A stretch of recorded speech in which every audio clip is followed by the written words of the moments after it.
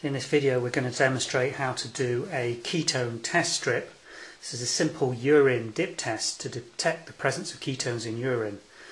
Urine ketone testing strips are the most widely available and most commonly used form of screening for ketones in people that are either diabetic and wishing to ensure that their control is good and there's no ketones in their urine, or people who are on Atkins diet and similar restrictive diets who are looking for the presence of ketones in their urine as an indicator of the effectiveness of their diet regime.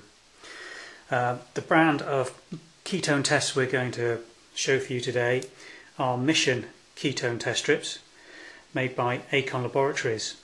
Now, ketone test strips are widely available in the United Kingdom.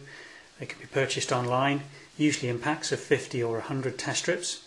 Best value packs are the Mission 100 ketone test strips, and it's a single pad test which detects ketones in urine. If I open this pack and remove one of the test strips, it's very important to put the lid very tightly back on each time you open the tests.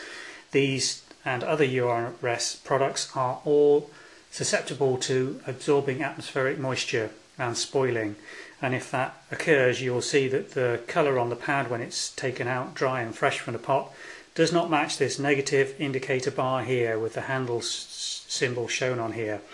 When they come out fresh they should be a completely negative colour, which is this fawn brown colour. Now, to perform a test it's very easy. You just dip one of these tests into a freshly produced urine sample.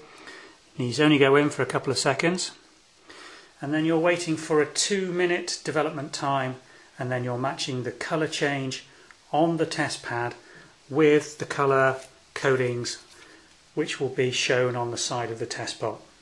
Now, the darker the shade of purple that's developed over a 2-minute period, the more ketones are in the urine sample, and you will, by matching the pad colour to one of these predetermined colour pads, get a semi-quantitative result.